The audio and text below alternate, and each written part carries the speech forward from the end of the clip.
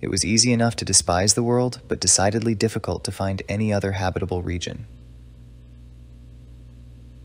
Edith Wharton. Why does old money live often on the other side of town as new money? In this episode of Analyzing Finance with Nick, we're going to discuss the geography of money and explore why people live in specific neighborhoods they do and what places are likely to be old money neighborhoods versus new money neighborhoods, and what are the practical applications to this that can affect your day-to-day life. We'll start with a general survey, and then we'll use some examples in some of the major metropolitan areas in the United States that I've lived in within my lifetime. Let's start with some general principles of urban development historically in the United States. In Europe and other parts of the world, the geography of where people live tends to be very different, and I could go into that in future videos, where in Europe and older cities, it's the downtown core, which happens to be where a lot of the money lives, and the inner and outer ring suburbs have relative poverty. Whereas in the US, the downtown is usually reserved for office buildings or business and tends to have more of the urban poor, and the suburbs tend to be where the middle and upper classes often reside. When it comes to old money versus new money, the old money in most American cities tends to be the closest neighborhoods to the downtown core that are not within the municipal city limits of the downtown core. They have convenient access for commuting purposes to downtown and other cultural amenities, but they have enough distance to not deal with crime or the other social problems that often are commonplace in the downtown core of major American cities. They also tend to be in many neighborhoods, in many regions, to be more elevated in terms of on hills or higher elevation. And they often also are at places where the climate is relatively more favorable if there are various microclimates within this metro area. Newer money, on the other hand, tends to be further out because cities in America have had cycles of booms and busts. And so the original money made during the city's foundation or its first major boom time got the nice land that was closest to the city, and there's no longer room to build there with the lot sizes that newer wealth would want on their property. So they have to go farther out, and they'll pick areas that are nicer from a geographic perspective, or due to technological innovations in construction techniques, areas that are previously just too difficult to build that are more viable to build, or are far enough away that there's still enough empty land that you can have larger estates but still be at least within driving distance to the core. You might not be as close as the old money is to the urban core, but you're close enough to drive. Or if it's a metro area with multiple boom cycles, there are often secondary cores that are further out. And I'll use Greater Los Angeles as an example for this when I get into specific cities. And you have these new money suburbs built around the secondary cores, and people who commute to the secondary core and not even to the primary downtown of the metro area. And the old money tends to have more older historic buildings, more classical architecture, more established social and cultural amenities, whereas new money tends to be more modern style, more opulent, and more focused on luxury and status symbols. And you'll be able to see that as we go into the geography of money. The first metropolitan area we're going to start with is Greater Los Angeles. I'm more familiar with Greater LA than any of the metro areas discussed in this video. I grew up in Greater Los Angeles, and even in my relatively short lifetime, I've seen the evolution of old money, new money, and newest money neighborhoods, and how that has changed as the city has increased in population and in wealth. And if you start with the old money in LA, it concentrated in the neighborhoods that are upscale and close to inner Los Angeles, however, while being technically outside the city limits. Even though there are some old money in the city limits, such as Hancock Park, but for the most part, they tend to be outside of the city limits they don't have to deal with the local city politics or have to cover the costs of the crime and income disparities and other issues that plague the core of LA. And these include Beverly Hills, which is the most famous of the old money enclaves in LA, Pasadena, Pacific Palisades, and Malibu, which I would consider the old money neighborhoods of LA. Hancock Park and Beverly Hills being the oldest, but these other neighborhoods have also really been fully developed by the end of the Second World War. And the result of that is that these are the most expensive places in greater Los Angeles. They are the closest, except for maybe for Malibu, to the downtown core of any of the wealthy neighborhoods in greater Los Angeles. And there's no room really to develop there, so you can't really have the size lots if you weren't there first. And so that's the original old money core consists of those neighborhoods. However, LA has had several booms and busts since World War II, and as the city's evolved, you have newer money. And the newer money neighborhoods are places that either are closer to secondary hubs, like instead of downtown LA, a lot of these secondary new money commutes to Century City, or they commute within Orange County, which has become another secondary core hub of greater Los Angeles. Orange County has built an economy enough on its own that most residents no longer have to commute up to LA. In fact, the average income in Orange County is higher than Los Angeles County and has a higher percentage of skilled labor jobs. And so as a result, you've seen newer money enclaves develop there. The most notable new money enclaves in LA would include in the north, Calabasas, and other innovations in the post-war era. You didn't have to be as close to the urban core or as close to the source of fresh water, which was the Los Angeles River at the time.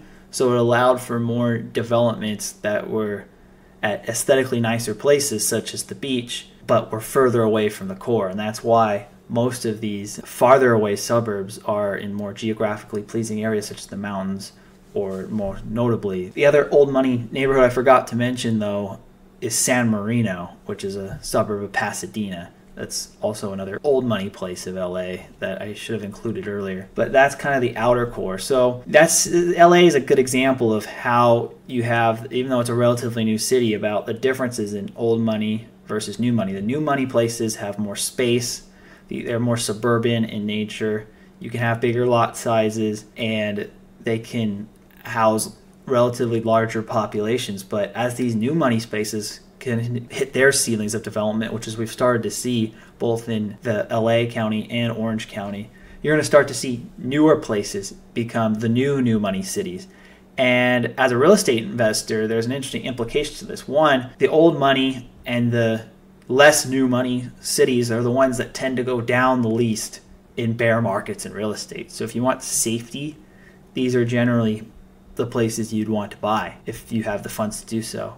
And if you're looking more speculative, you want to buy the places that have potential to become new money hubs that haven't yet. And in this case, in terms of greater Los Angeles, the places where I think that have the potential to become new money are the more outer ring yet coastal affluent regions. The places now that are mostly have residents that are doctors, lawyers, small business owners, and upper middle class people that may eventually just be the place where you have more new money and elites who've earned their money in the last generation or two move to. Like Newport Beach, for example, was originally, when I was born, a community of mostly upper middle class professionals.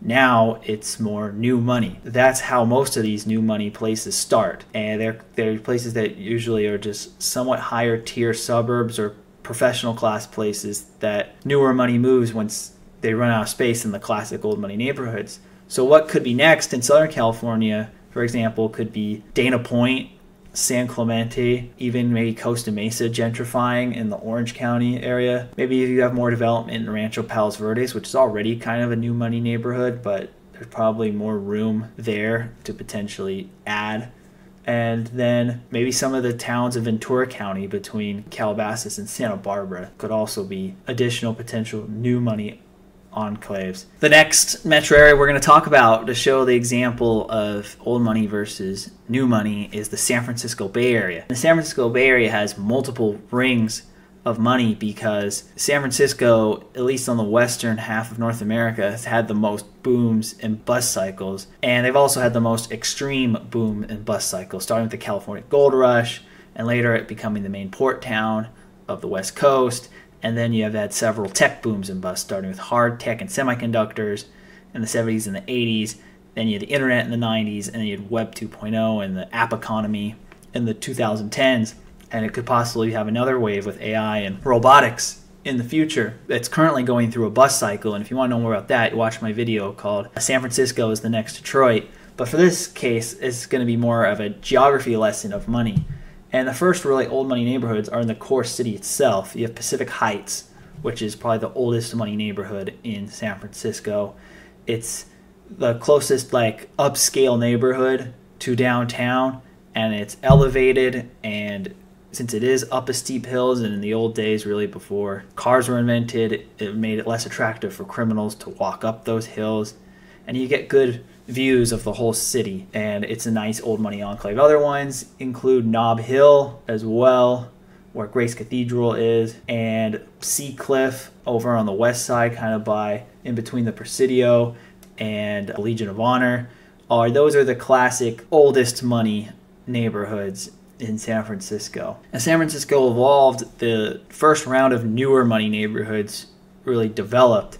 Within the city, it'd be the Marina and Cal Hollow is an example of one of these newer money, still fairly old, but not as old as the ones I mentioned previously. And then you start to also see newer money develop outside of San Francisco itself and in the closest suburbs, in the East Bay and the North Bay and the Peninsula. Like some of the oldest money suburbs out in the suburb are the East Bay are Moraga, Orinda, and Lafayette. And then in terms of the North Bay, it's Tiburon and Sausalito, which are the hubs of the oldest money in the North Bay, where it's still relatively new compared to within the city of San Francisco itself. And then you go further south, the oldest money in the South Bay, in this peninsula, are neighborhoods such as Hillsborough, which is around here, and Woodside, which is close to Palo Alto, which are the older money within the peninsula suburbs, and Atherton and Menlo Park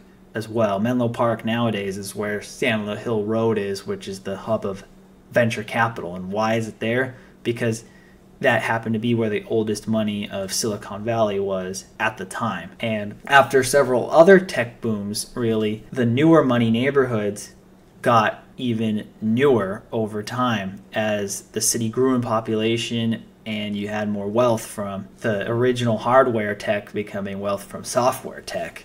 And San Francisco, being one of the wealthiest metropolitan areas in the world, didn't have room for all these people in even the original new money cities. So you had to go further out to find the next rounds of newer money neighborhoods. And for this case, they're mostly concentrated in the South Bay, because especially as the economic fortunes of the East Bay have kind of dropped in recent years, the new money has concentrated more in the South Bay area and close to San Jose, which is the hub of Silicon Valley. And these newer money neighborhoods now are Palo Alto, Saratoga, Los Gatos, Cupertino, and Los Altos Hills are now the more newest of the new money neighborhoods. And the thing is in common is that these neighborhoods were previously places that were mostly white-collar professionals that were doing well, but not like lifetime fortune well, like that they could live off their money. Palo Alto was a college town with Stanford University, and so the educated professionals such as the academic staff and attorneys and doctors who are the bread and butter of Palo Alto now are priced out of living in Palo Alto. And this similar dynamic has happened in these other South Bay neighborhoods I mentioned and in the previous ones. And I think there are certain neighborhoods who I think have potentially can become new money neighborhoods if they already haven't been. The case would be places on the peninsula such as Half Moon Bay if commutes are no longer a problem due to work remote, I think has a potential to become a new money hub because it's got a good location. And if climate change means it gets warmer in the Bay Area, the fogginess won't be as bad. It could also be the outer Richmond within the city of San Francisco itself has the potential to become a new money hub. San Mateo and Foster City, which are kind of on the border in San Carlos, also have potential to be new money hubs if they're not already well on their way to doing so. And if you want to go further out, the last one I think that is kind of underrated would be Santa Cruz, because Santa Cruz is historically more of a working class town and has kind of a boomer hippie reputation. But as that generation dies off and as more new money and technological developments require less commuting to the urban cores, which are San Jose and San Francisco, and Santa Cruz isn't even that far away from San Jose. It's only about 45 minutes drive. You can be more viable to new money and live in a place like Santa Cruz. And the other plus of Santa Cruz is that it has the best beach really within the San Francisco Bay Area. Metro Phoenix is another newer metropolitan area, but it's old enough to have at least 2 or 3 boom cycles. And as a result, you've seen really a divergence between older money and newer money in Phoenix, where given that air conditioning is what made living in Phoenix really viable starting in the 1960s, the oldest money in Phoenix would be considered newer money just about anywhere else in the world. And really, but you're already starting to see in the early stages this dynamic that has been around for decades or centuries in other metropolitan areas. The old money in Metro Phoenix is primarily in a town called Paradise Valley. It's kind of the closest upscale suburb to downtown Phoenix and the airport and all that without having to be within the city limits, so it's a common theme here. And the new money is in Scottsdale, particularly in North and East Scottsdale, so just the McDowell Mountain Ranch neighborhood. And Scottsdale has also attracted previously old and new money in California or other metropolitan areas who had gotten priced out of being there or wanted to retire and have a less stressful life, so they go to Scottsdale to keep up that new money lifestyle at the fraction of what it would be in other cities in America. And we've started to see this with increased real estate prices in Metro Phoenix really over the last 20 years or so. That is kind of really a wrap in terms of Metro Phoenix. The difference really is that given that most of the area in Metro Phoenix is empty desert, there's still plenty of room to build out. So if I had to see this trend continue, Paradise Valley is just locked in because it's surrounded by other cities, but Scottsdale has plenty of room to expand to the northeast for a while. So I think it could remain a new money hub, and people in Phoenix are likely not going to have to find a new city to go to for a while. The last city we're going to talk about is on the East Coast, and it's Philadelphia, which is one of America's oldest cities and actually was the first nation capital. However, it hasn't really grown as fast as some of the other boom metro areas in the South and the West, or even greater New York in the last 50 years, but it still has plenty of money. And its development is relatively interesting. In terms of like the old money is historically the main line, which was like the first like main suburban railroad that connected Philadelphia to the outer suburbs. And the towns on the main line include Ardmore, Bryn Mawr, Villanova, Berwyn, etc. And this is historic Haverford, Marion County, Marion. Like, this is the place where Radnor, these are kind of the place where the old wealthy money of Philadelphia is, and where a lot of prestigious liberal arts schools are, along with large estates, but are walking distance from a SEPTA train that can get you into downtown relatively quickly. So that's the old money of Philadelphia. The newer money are suburbs that were built after the invention of the automobile and the interstate highway system that are primarily accessed via driving and not through rail. The newer money neighborhoods align more with the interstate highway, and they include places such as Bala-Cynwyd, Gladwin, Conshohocken, and King of Prussia. If you'd like me to do this with other cities across America, or maybe do a video about doing this kind of urban analysis in international cities that have old money and new money neighborhoods? Let me know, and I will do some research and make that video if there's enough interest. Also, what are the old money and new money neighborhoods in your city? Because I only mentioned 5 metropolitan areas here and the ones that I'm the most familiar with, but there are plenty of other cities in America and across the world that have evolved to create separate old money and new money neighborhoods. And I'm curious, what are those in your hometown? Please like, subscribe, share, or comment. I'd like to hear what your thoughts are on the geography of money. And thanks for watching.